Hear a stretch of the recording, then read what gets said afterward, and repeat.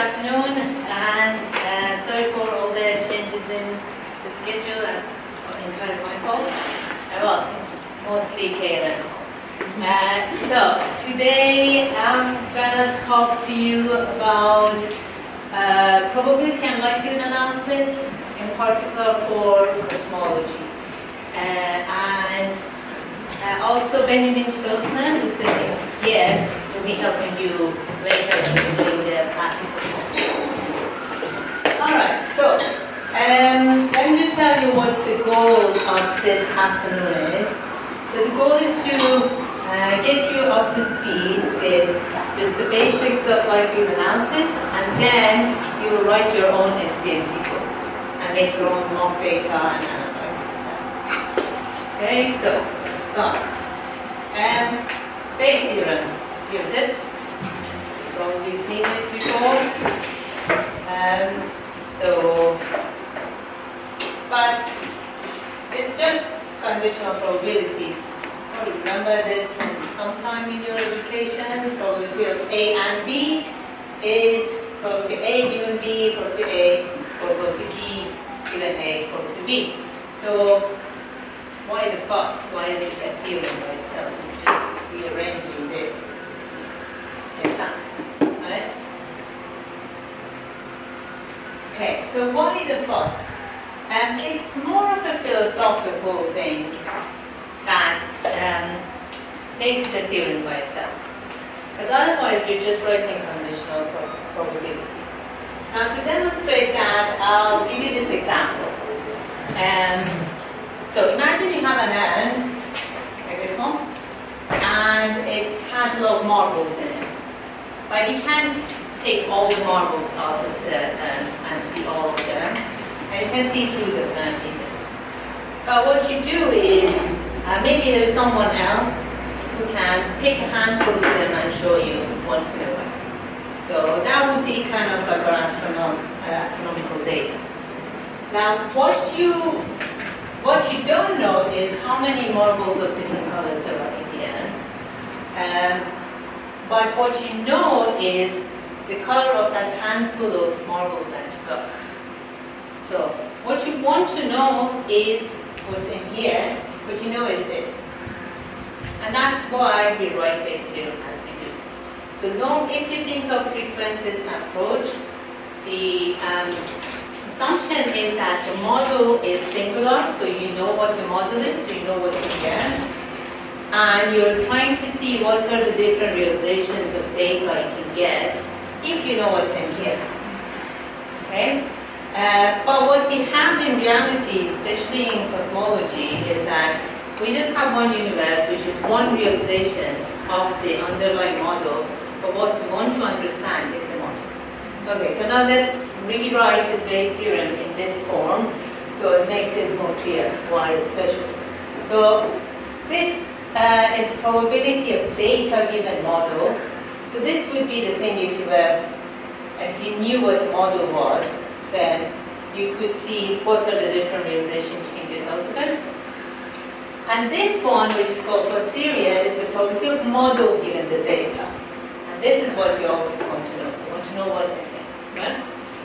Right? So now we can write it like this. So we have likelihood here, prior here, evidence here. And prior is basically our prior knowledge about the model, which will come from different places. And we'll probably get into that a bit later.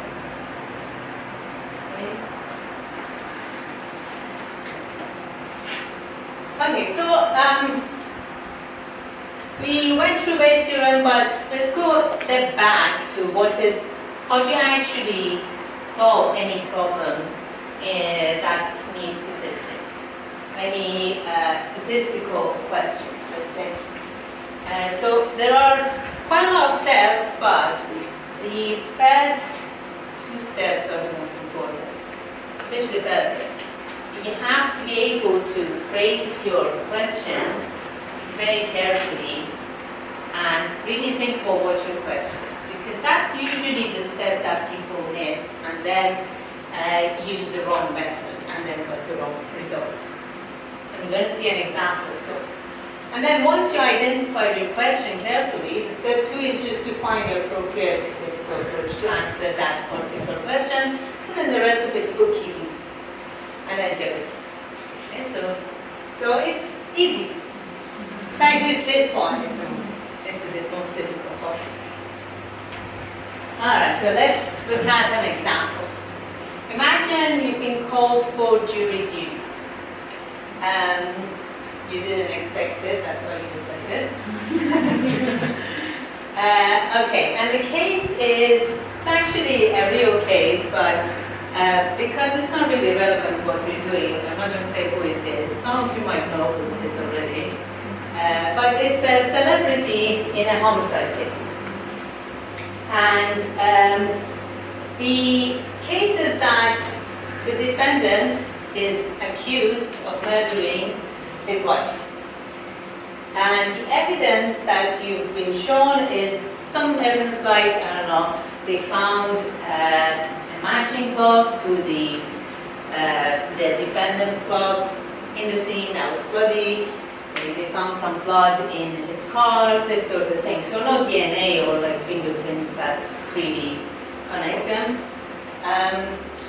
And we also know that the defendant has a history of violence against his wife. So this is like the evidence we got. And this is the defense case.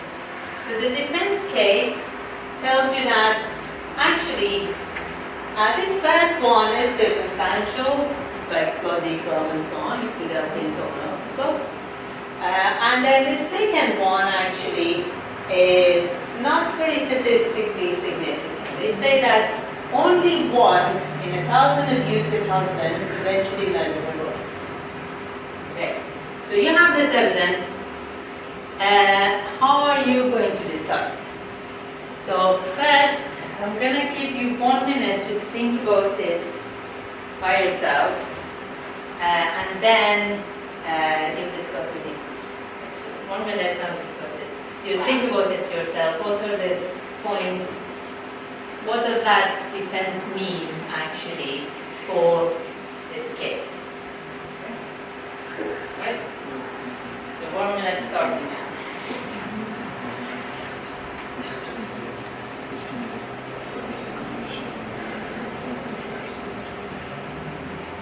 By yourself. By yourself. You'll have time to discuss. It's just to give everyone time to think about it themselves. You can write things if you want, if that helps you.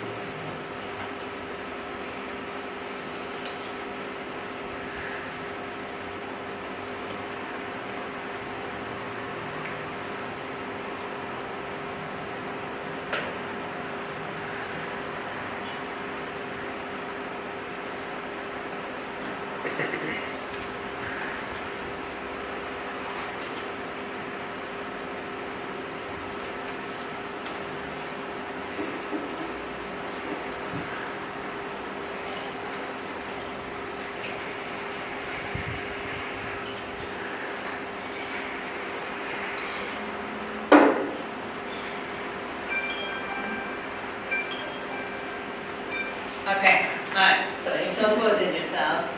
Now, discuss it in groups of, I don't know, 2, 3, 4, 5 maximum. How you would decide what you thought about it. So I'll give you, let's say, 3 minutes. So, 4 minutes.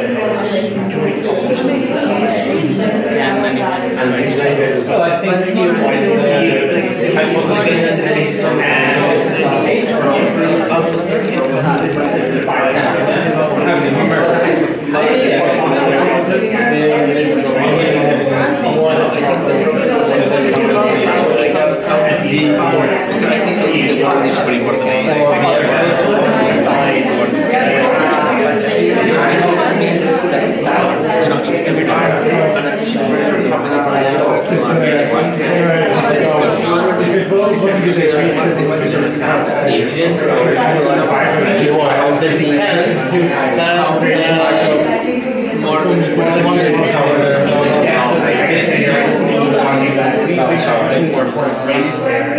and usually developed by these conditions.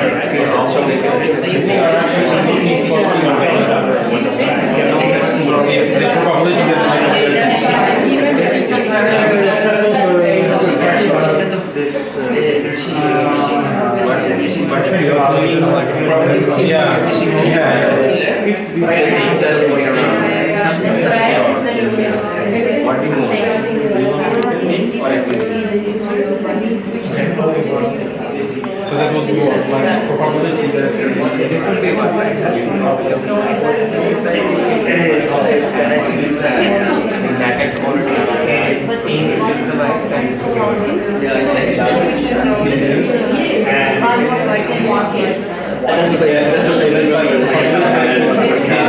If you make it vertical lines, and I think you need to follow the line,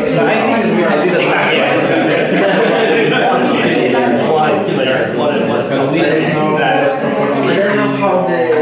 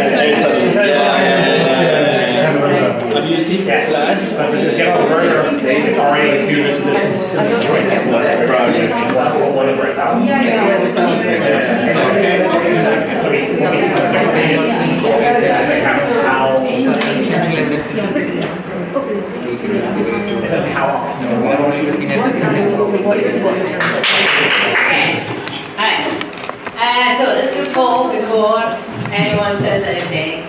Who thinks not guilty? One person, okay. Who thinks guilty? No. Who is not sure? Okay, alright. So more people think guilty and then not sure than not.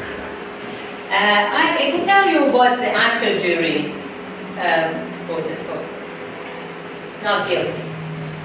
They were for not guilty. Okay. And the evidence that they used, I mean the defense that they believed most was this line here. Alright, so So you thought not guilty. Why do you think that? Well, I think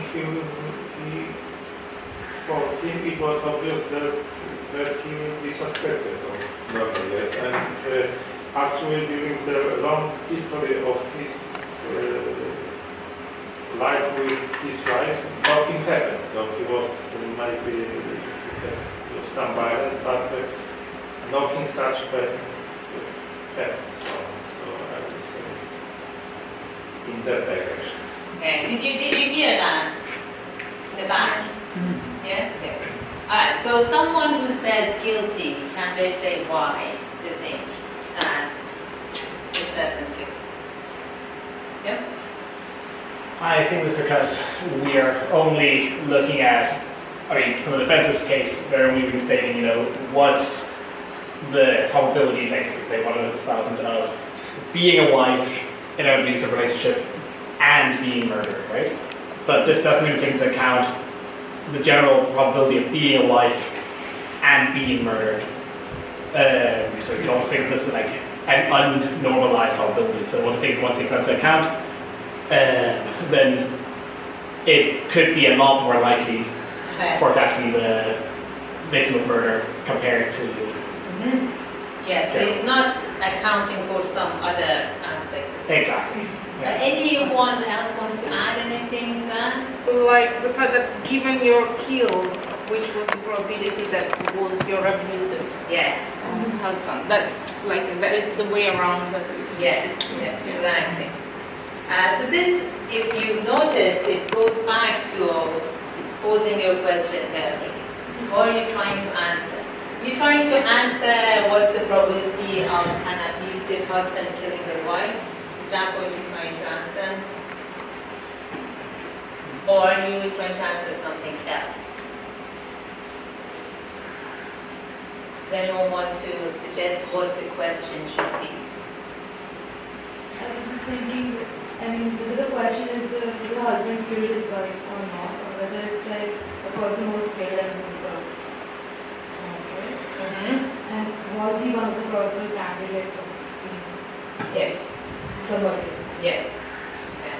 Okay, so what would you, like, say if you want to pose the question with respect to the husband, what would it be?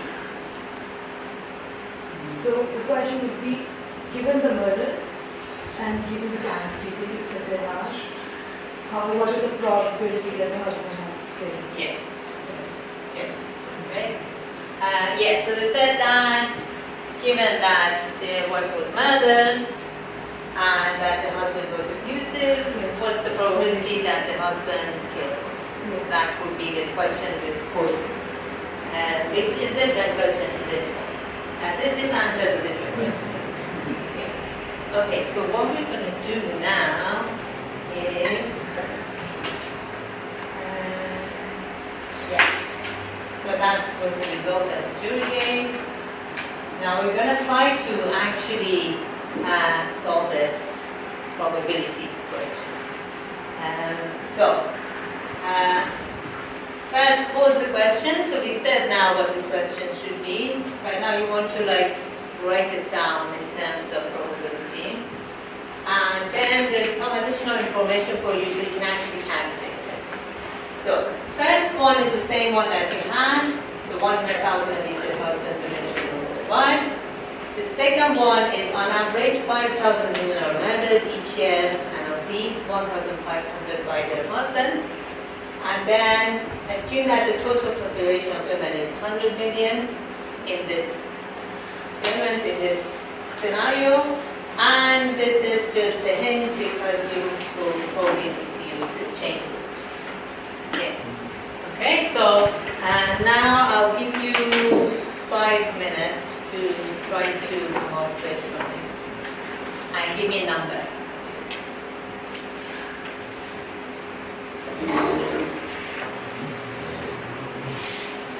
Okay, so question.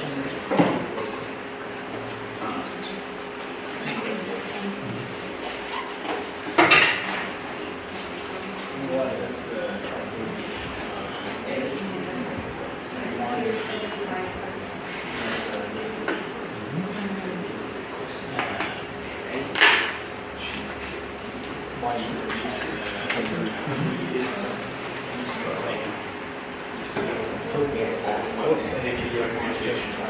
So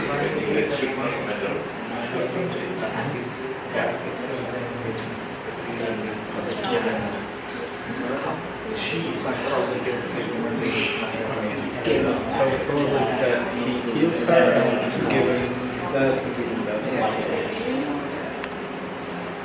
I mean,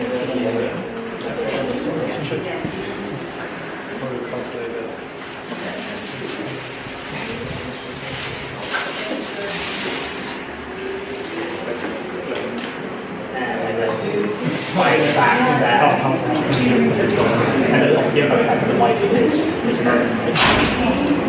That's the first one. No, so the first one is whether the wife is this case, this is the thing where his wife was murdered by husband. Yeah, but the probability that the wife was murdered is what the case. How many men are murdered? So first, I think this last one is the condition that how many are like by their husband.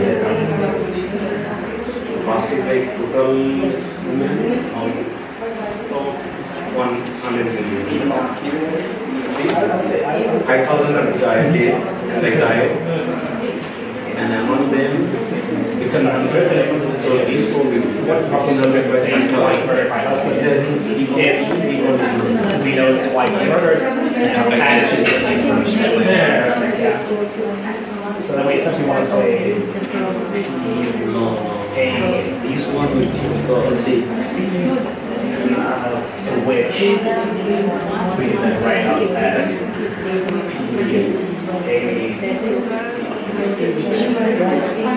divided by. So how many is B intersection C? Let's say C is total probability of men who are murdered. And then is among them given women. And we know right now this is B conditional. so C And then the last is is 1. So you are intersection. And we know that we know one of the properties is intersection is potentially murder. So that is Okay. no. So I would say that's given 1B is equal to 100,000. Where C That is the probability of the wife being murdered by the husband given Where C is not there, that means the women were murdered by husband. No, because This one is not going specify who was murdered. But like who did the murdering? No, this one, not C. No, I'm sorry, this is actually Yeah, this one is 1 by 1,000 joint into the number. What's the probability that you are in a relationship? Because These are 59 is there, so we have to calculate the probability of So 59. that would be 1 murder like that. And then what else? Women Oh, sorry, I am on the. and of these 50,000, 5 are husband. So that is, Because but that doesn't tell us anything about whether the relationship was abusive or not. So that is secondary is wrong.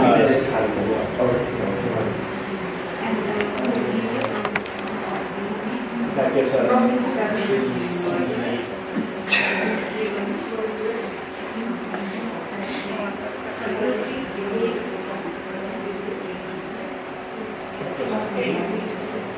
I know how many women yes. that makes sense. 100 million. I don't mind that. But see, it's like when you have why is he murdered by Because this show, I think so this one out and right that. Does anyone have a number or do you need more time? More time?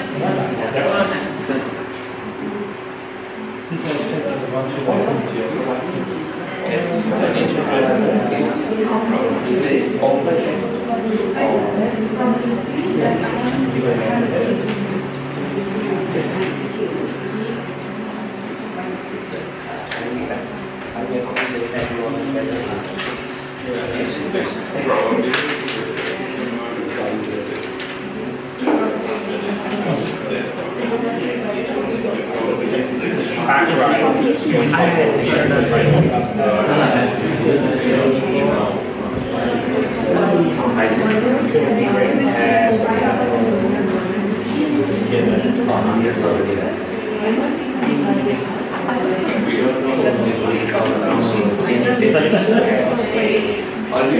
Yeah, it's like a chain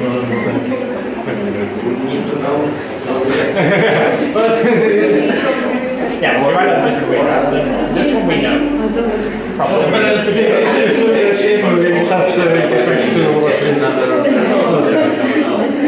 Because this line is this line to control. Yeah, but it changes from what's right there. And technically, yes. But not the fact that it's a change order. Exactly. And PA is something we know. PP given A, that is probability of induced relationship given the fact that the wife is murdered by the husband. And that could be given by PP given A, that's given B, times A divided by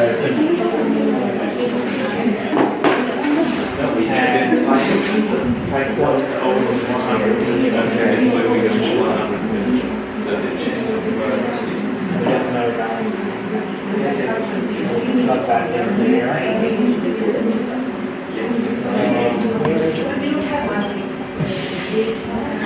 You need more time? Yes. Okay. A little bit more time. Then I'll give you a hint. I mean, assuming it's defined as right, then it kind of means finagle I feel like you're missing something in the alcohol.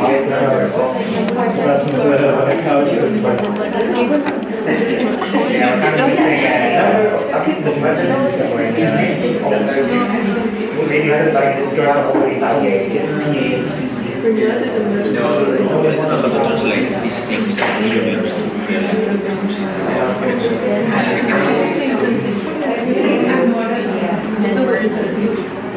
Yeah, the 5,000 by 10 to the 7, right? Or the 100 million, right? Yeah. Yes, yes. That's a no. And I don't translate those things to the real.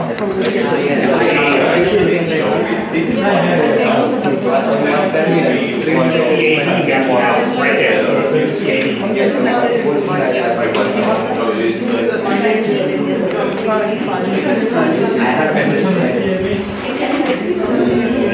So it's the last term. Okay. That's just the same factorization.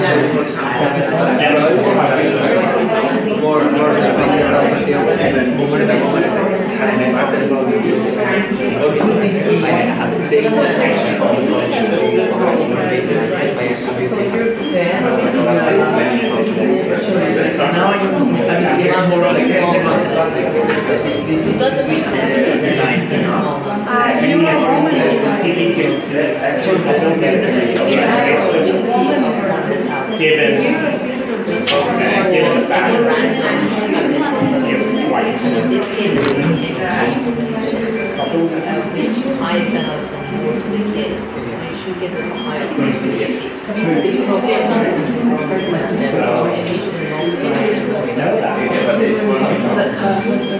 So what do you, I'll give you an example.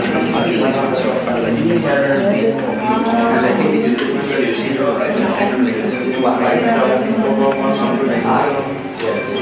I would say this one is one that's like Okay, I'll give you a hint if you haven't found a number. Has anyone else has found a number? They want to share the number.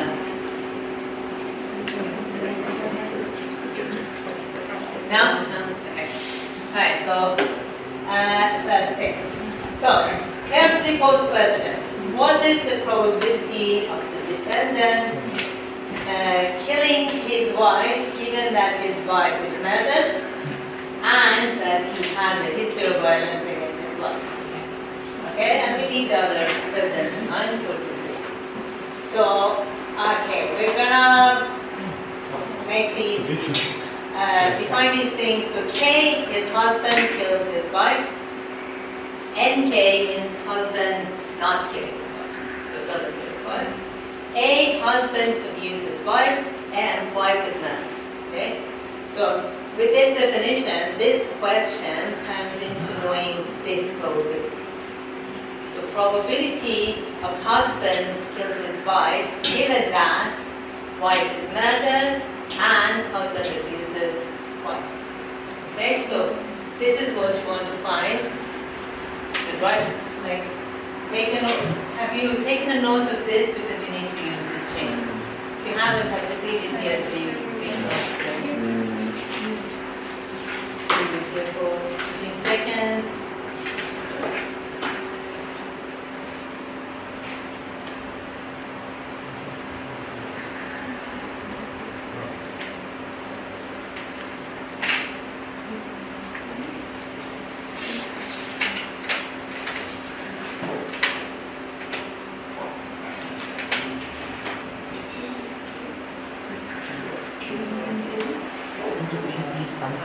Alright, so can I go back to the other slide? Yeah. Okay, so you want to know this. And the information you had from before, I don't know if you took note of that. You want to take a note of that as well. These numbers.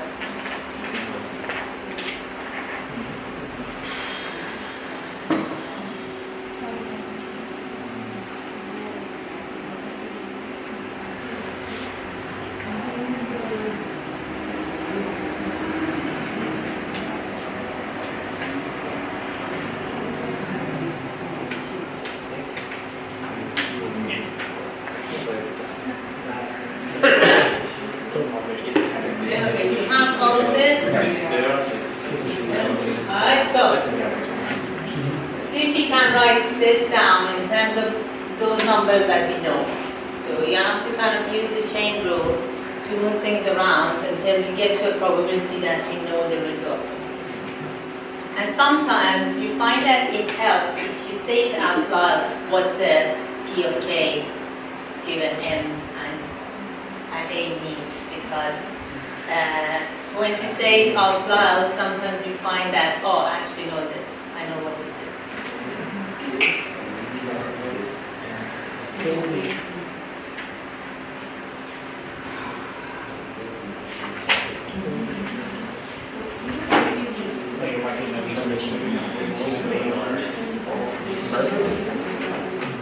That's also normalization, so that's the probability of white being murdered given the fact that they are these relationships. The murder part is independent.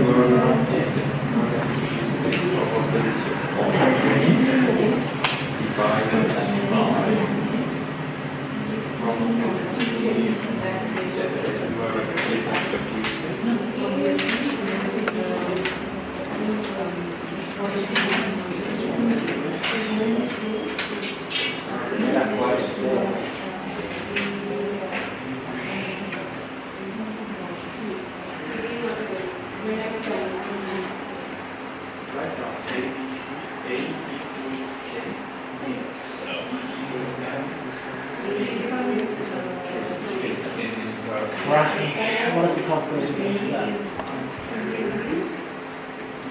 What is murdered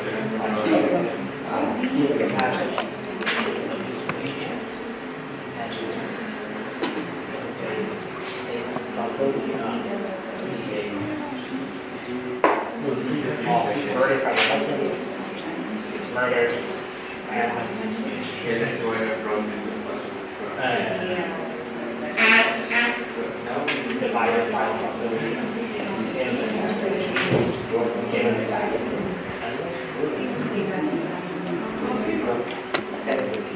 and you know that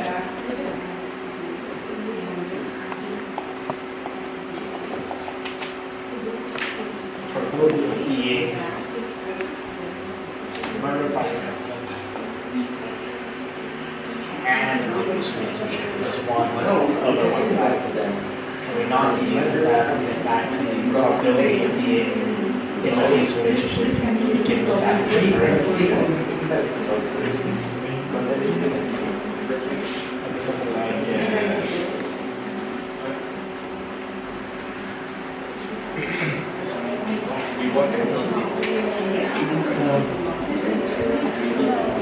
sorry, can we go back one slide again to the police? I'm probably more to define this in terms of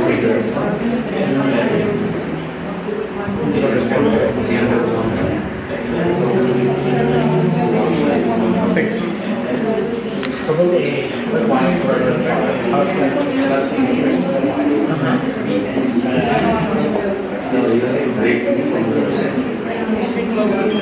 oh, wait, we don't probably have Okay, are you any closer? Yes. Okay, did this help then? Yeah? But you don't have the result yet. Or does anyone have any number they want to share? No? Okay, I'll give you another. Okay, we're using that. And then we rewrite it like this. So have you given this step? Yes. Right? So now we need to know what this is, and what that is. Right? So this one, what's this one? Do you know what this one is? It's a 1 over 1,000. 1 over 1,000. So you know this one? What's this one?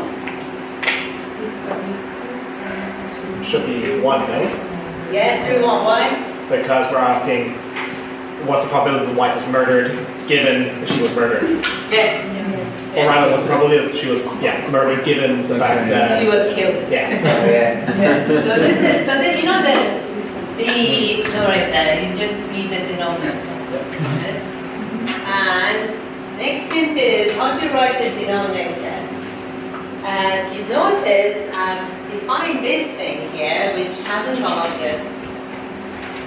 Okay, so that's the hint. You want to incorporate this thing here.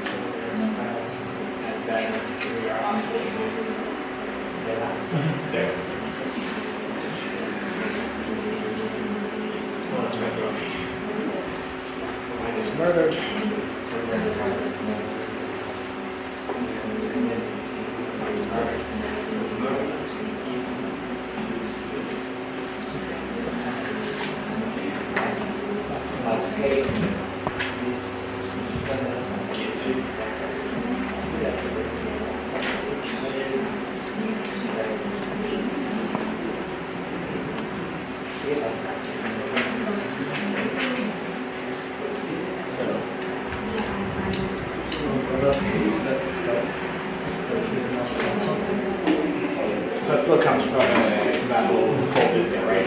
We have a joint ABC. Yeah, true. And then we want PA given B and C, which is then equal to PABC divided by BC. BC is 1. We get BC, which is in this case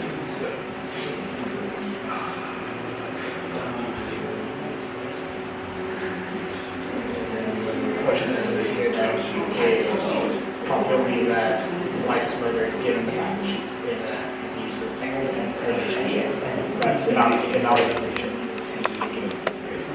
But use this in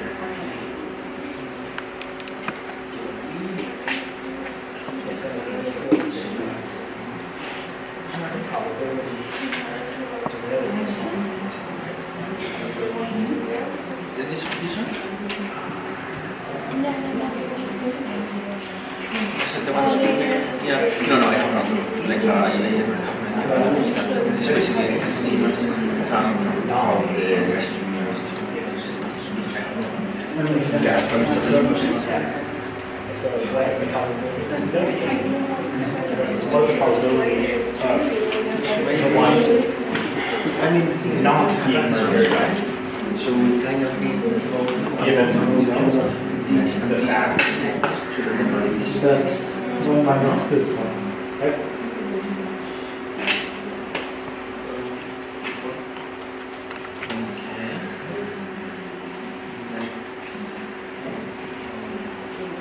Oh, maybe that.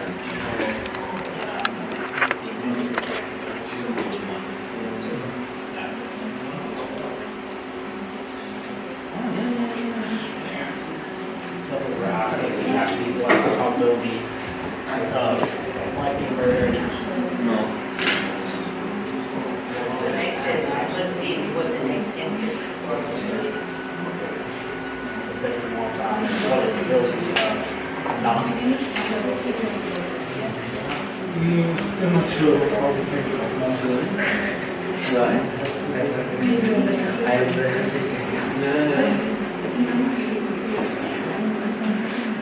Not we know that she has a murder. I'm very sure how to not multiply them. Exactly, this joint, that's also what I'm wondering, like, how to go. So we know for a fact that she was murdered, so we can't negate this. Okay, next thing. So we said what the numerator is going to be, so we've already gone through this. And then the denominator, you want to write it like this. So, what is it? It's method given that you have used. Then we're going to kind of make it into 2 sections, which encompass all cases. So, one is method given that you have used and killed by your husband. And then this has to be multiplied by the probability of being killed by your husband, given that you have used. When you do this, you basically get rid of the K. And then the other one is murdered, given that used and not killed by the husband. And then probability of not being killed by the husband, given that what is used. So that's where the NK comes. And this is basically our evidence. So if you remember the Bayes theorem, this is our evidence which should encompass all cases of the model. Yeah? So now that you have this, see if you can find the number. It makes sense to factor ourselves out here. We're saying we need this, but we know that B is true and that C is true. So then what we can negate is A. Just wipe them around and still wipe them out. Or does that make sense? B equals. Okay. So that becomes C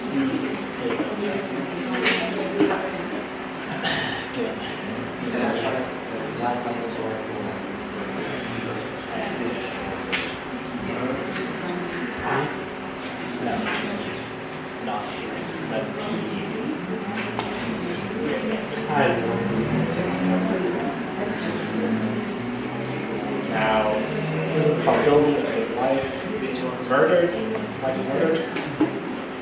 given the fact that the husband did not, but that's still one. That's what we're asking. What's the probability if the wife was murdered? We know for a fact the wife wasn't murdered. It's not like this is PAB plus.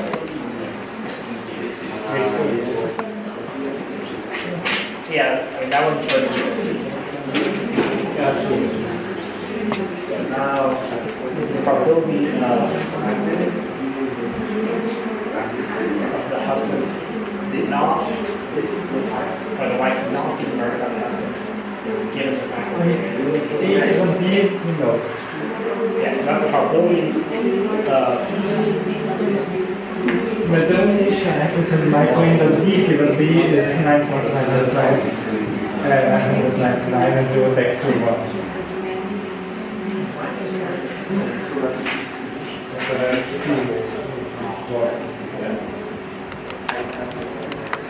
Maybe we can. It just makes sense to us, like, for it to be like, Do you have a number? Yeah, I got some number. Yeah, what is it? 96.6. Does anyone else have a number? I'm not going to say this, but if they're not. Are you close to having number? Ish. Ish, okay. Well, I'll give you another hint. This one, the A doesn't matter. It's kind of like this one, where the A doesn't matter.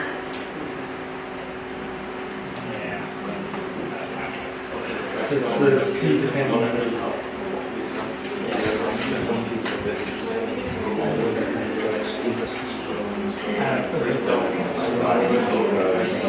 Wait, no,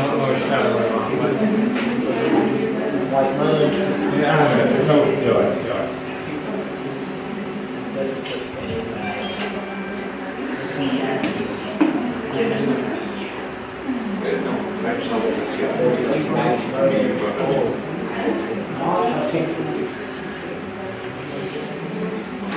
PCD here, right? That's the same here.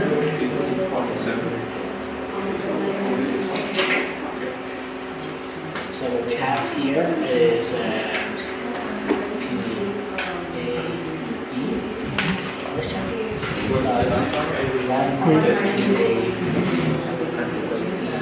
Yes, so it's a number of dimensionals not killed by their husband. That's the probability of a wife murder given the husband so long. So this is the 1,000.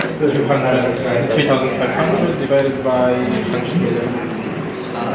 Now we're just in number 4, probability of I know. It sounds high. Yeah. It should be. Should. Okay.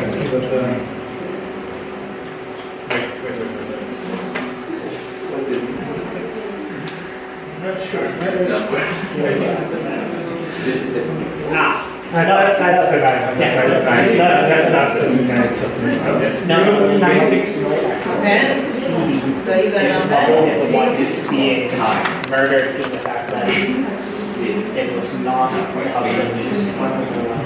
And we know generally that 5,000 were murdered each year, and 1,500 of those were by husbands, right? So we can say that 4,500 women are not murdered, or they were murdered but not by their husbands each year, divided by the total number of women. So that should give us the probability what's called? The wife being murdered. 0.7, okay. 70.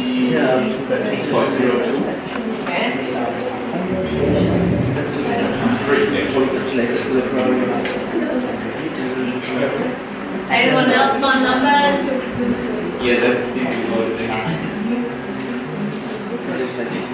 Okay, so last minute and I'll reveal the answer. Calculation. Yes, so we could say V is equal to 1,000 plus 1 minus 1. So, Yes, there are 5,000. So there are 3,500. It's not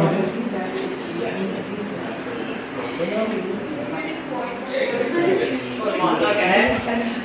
Yes, Alright, 22 seconds. Okay. So, PAB. Let's hope the 1,000 divided by This is yes.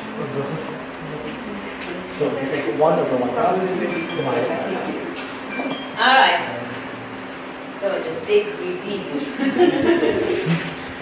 Alright, so that's this one.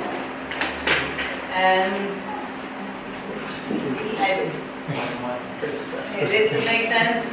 So this is the number of women were killed minus the ones that were killed by the husband over the full population, which is 100 million.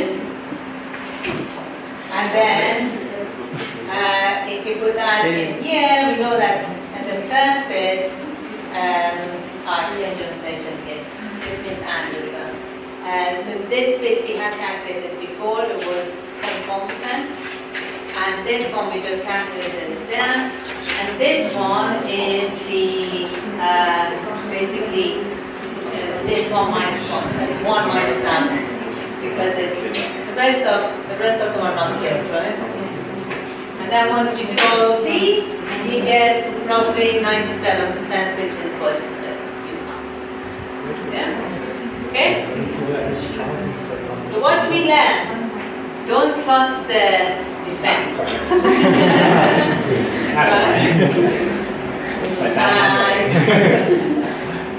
So how much of your time did you spend on coming up with this? So that was a crucial step. So before I showed you that this is the probability you want to find, how many of you managed to just write this bit? Okay, 1, 2. To find what? Sorry, again? So before I showed you this, this thing in red, did you manage to write it? I knew we were looking for it, but... Yeah, okay, so this was a very crucial step, and that's why I was saying you have to pose your question very carefully, because what the defense was telling you wasn't untrue, it just wasn't relevant to the question you were asking, right? So it was just one part of this complex probability, like mix of probabilities, not the whole thing, right? So that means that it is quite likely that he did kill that person, but he got away with it. Okay? Alright, so what does this have to do with cosmology? Alright, so we're going to go to a cosmology example now, and it took longer than I first envisioned, but it's fun. It's good to think about this. Right, so this is an example from my paper which does cosmic chain analysis of Higgs 1000 data. So here we can see a data vector, and this is the sort of thing usually we use in cosmology. We have some way of compressing all the data we get from millions and tens of millions of galaxies into like 100 numbers or 200 numbers. And this one in particular is showing you correlation functions. And it is divided into panels because we divide the galaxies based on their redshift to get more information about the evolution of structures. But you can look at any of the panels. Let's look at just this panel, for example. And you can see, so the data points, we have error bars, and then we have the fit tool. And that's kind of like what we're trying to do in cosmology. We want to find this red line. But because our data is not perfect, the red line is going to have an error on it as well. And what we want to find is not just this red line, we want to know what is the underlying model that created this red line, and what are the parameters of that. So we use it uses statistic, that's a quantity that summarizes the data, and here the model we're using is a plant lumbosidium, and some other effects included in here as well, which is specific to either the survey or this particular data.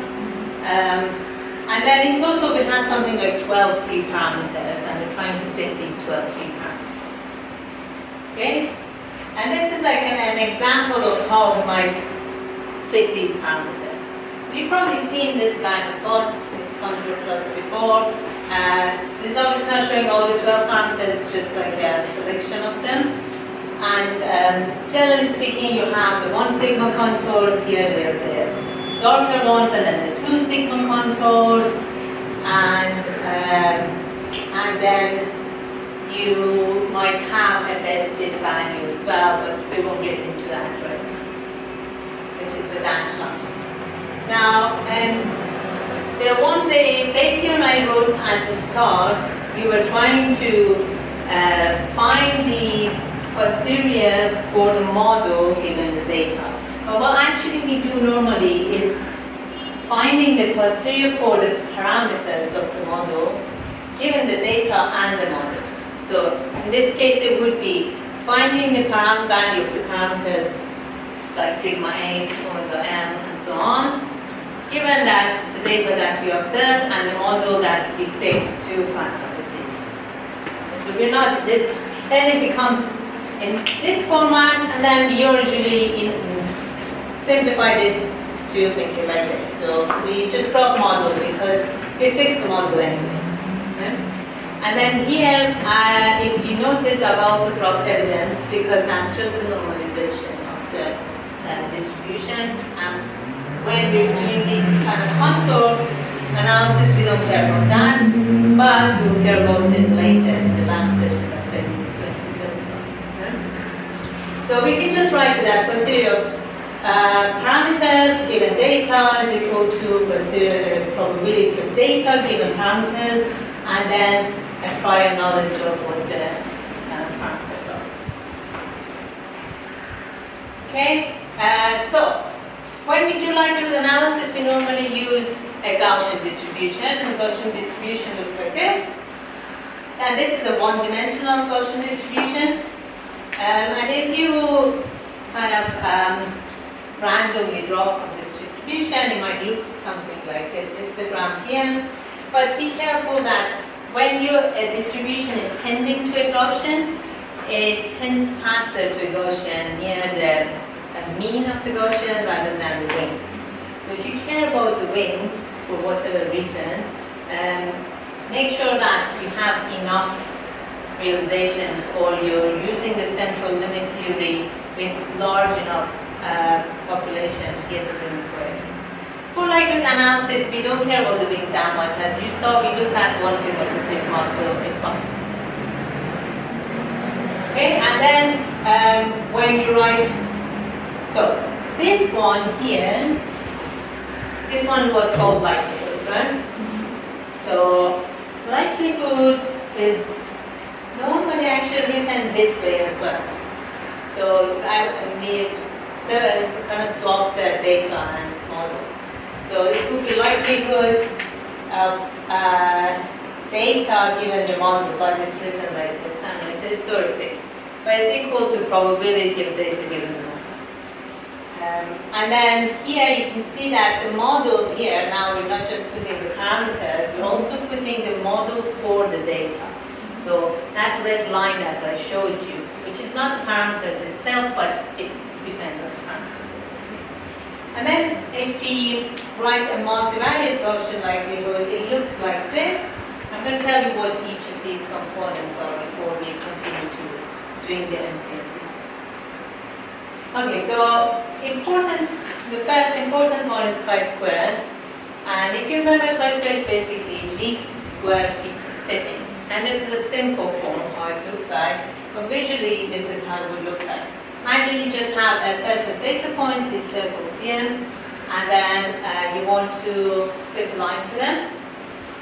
What you do then is you get the distance between these points and the line, and you've done it for 2 different lines here. And then see how you need to change the line until this distance, the sum of these distances is minimized. Now, that would be this part of it, but what about this? So plus the error on the data. Here we don't have any error on the data. So what if we had error? If we had error, it could look something like this. So you can see that error on some of the data points is larger, or some of them is smaller. So what we do is then weigh the distances based on the error on the data. Because, say, this data point that has the largest error bar, it means that we don't have as much information about this data point. So I could make my line move around a lot, like put it here or here, and this data point doesn't care about it really. It can't differentiate, it's not sensitive really. But this data point that has the smallest error bar, we need to be careful of this one, because if we move our line a little bit, it can be discrepant with this one very quickly. Okay? So, the way we capture this is by weighing this distance by the errors. Now here the errors are all the same, so I took them out of the sum, but if they were different, you could put them in the sum and then add a sigma I. And then another step is, what if the errors are actually correlated with each other? And then in that case, you have to take the correlations into account as well, and then you write the chi-squared as this general form, which includes the inverse of the covariance matrix. We're going to talk about covariance matrix in a little bit. So, and this delta y is basically this thing, but in vector form. So all the i's are in here. Alright, so covariance matrix. This is like the form that normally when you see a covariance matrix. This is a 7 by 7 covariance matrix, so you have 7 data points and you're looking at their variance along the diagonal and then the covariance on the top diagonals. So just take a few, a minute to think about these questions, and then we can discuss it. So the question is, what does it mean if data errors are correlated? And where do you get a covariance matrix from? And how do you calculate one once you have some information? So what are the different methods? So, and then for this one, first let's think about this one, then we'll go to this. So what does it mean if the errors are correlated? Think about, what if the correlation is 0, what if it's positive, what if it's negative? Okay? Alright, just take 1 minute to think about this, and then we can discuss it.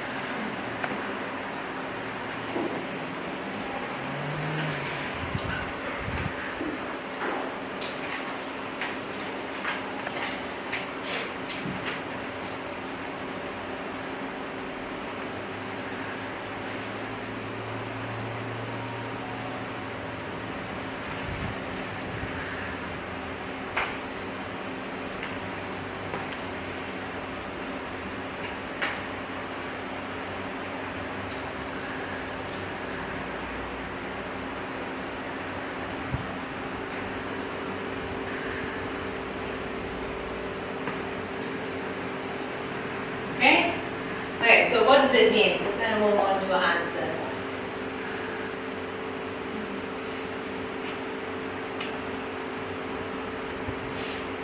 Well, there's another parameter that is like, so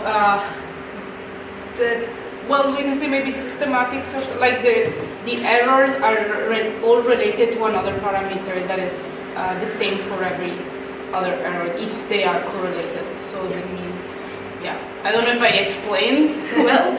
Okay, so there's some other aspect that makes them correlate with each other. Yeah, they're not independent. That's what I want to say. They are. There's something else. Okay, so if say if like 0.4 and 3 have high correlation. Yeah. Okay, so what does that mean then? If it's a high correlation, like a positive high correlation, compared to if it was 0, then this one say, which is at 0.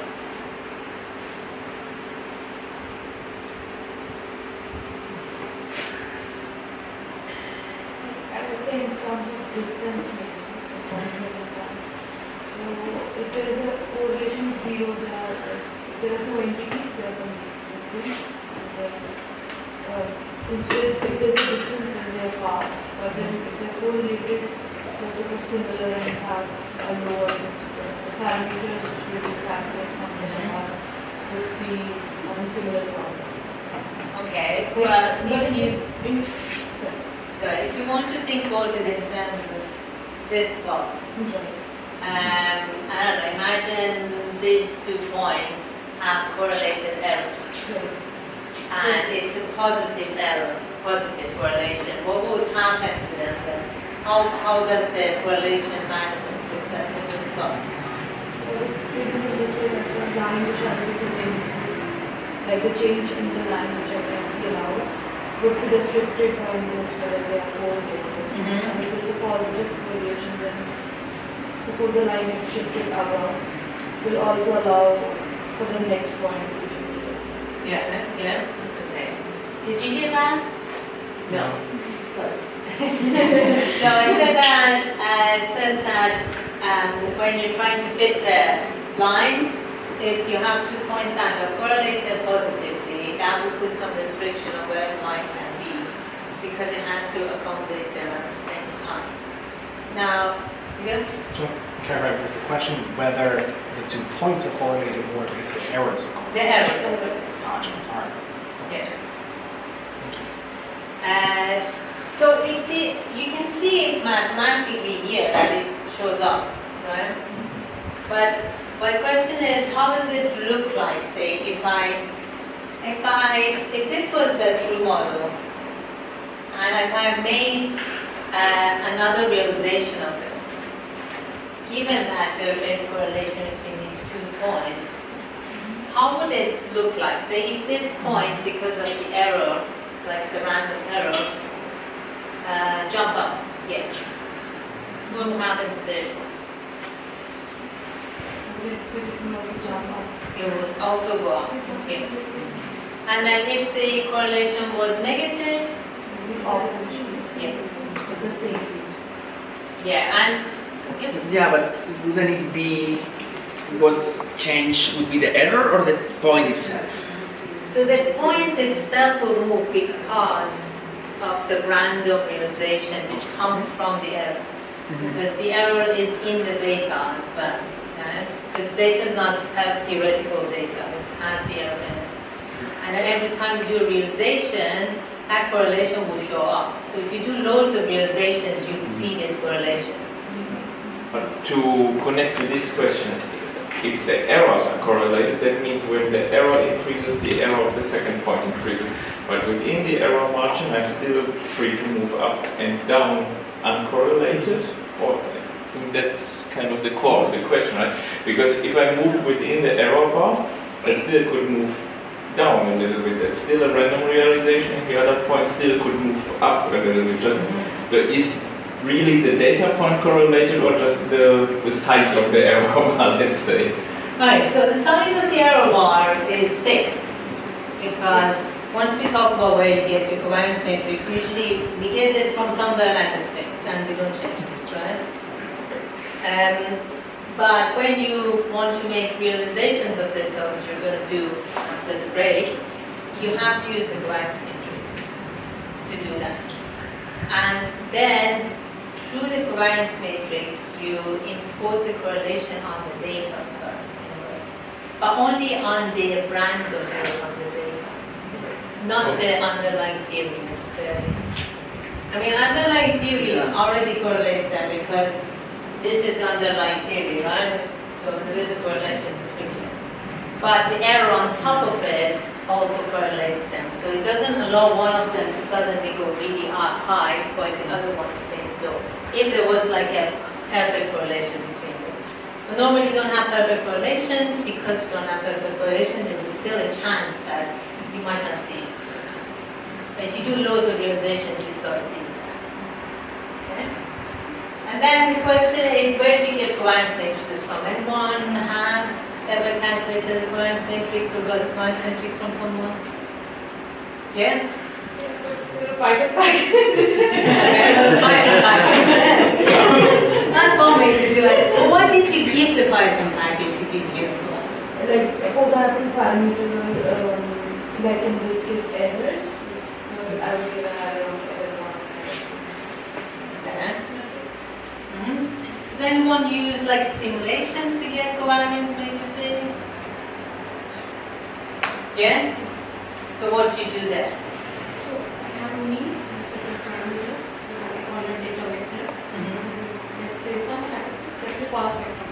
Completing some 10 bins, 10 values of k. And I have it, let's say, for 10,000 realizations. So I have the mean value for all the 10,000 realizations. And then I have each value for each realization. Okay, then we compute the difference for every realization. Then EKI minus square. And and like for every, like just for the correlation. Exactly. So if you have noise realizations, which may come from simulations, for example, if you have many of them, we can get the covariance matrix from that. So if you remember the equation for variance, this is basically the same, but also looking at the cross variance, which is the covariance between different points.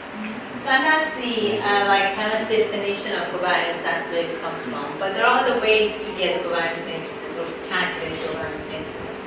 Does anyone else know what other ways there might be? Just like a name.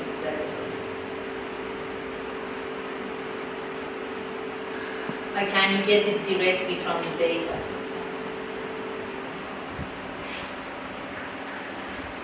Have you heard of jackknife or bootstrap?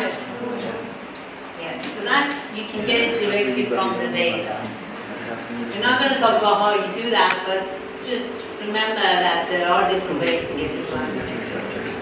And there's also a way to get it from theory directly by knowing some things about your data, like for example, you know, it's power spectrum, there's cosmic variance. Cosmic variance, you can assume like your underlying distribution is Gaussian, then you can get the 4-point function, for example, that will give you the covariance because it's correlating with 4 points instead of 2 points. That would be the power spectrum. And then you know something about your noise realization, like you know how many galaxies you have. If you're looking at shapes of galaxies, you know what is the dispersion of the shape of galaxies, this sort of thing, and you can add them together and get a theoretical covariance. This one in particular was calculated from simulations. So it was using that method that you said. Okay, so we define what chi-squared is and covariance matrix. So we know how to write our likelihood function.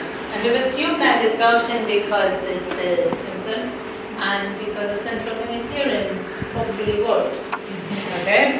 Doesn't always, but well, that's what we almost always do. Okay, so now how do we actually calculate this thing? So if you remember this chi-square, we wrote it like this. Covariance, I said, is fixed normally. You get it from somewhere and then you don't touch it. Just keep it as it is. So you invert it and keep it as that. So the only thing that's changing in this equation is delta y. Y is not changing. It's only the mu that's changing. And mu depends on your model parameters. So what you normally do is that you vary your model parameters, then you see if your data and your model are close to each other with the weighting that you introduce, which is the covariance. So you're doing a least square fitting basically. Okay? And you're varying parameters until you get a good match. So let's imagine you have 12 free parameters and you want to do this. How would you do it? So you say you want to do the simplest version, which is you can't do it for every single parameter, value of the parameter, because it's infinite. These are continuous parameters. So you have to choose certain values, and then that would be your likelihood sampler. So you can't get the whole likelihood, you just get a sample of the likelihood, and you hope that it encompasses most of the information. So imagine you use a grid sampler. That would be very slow, because it will go as n would be the size of your grid, the side of it, and then to the power of number of parameters. So it's very slow. And that's where people came up with other sampling methods. The one that we're going to work on is the simplest one, which is called Monte Carlo Markov Chain, or sometimes people call it Markov Chain Monte Carlo. The thing is that it's symmetric. And then I think we're going to have a break in a few minutes. So I might not get into this now then, right? But after the break, I'll give you a very quick tutorial of how MCMC works, and then you start on your Jupyter notebook to actually do it. Okay? Maybe we can just break down. Okay, so we have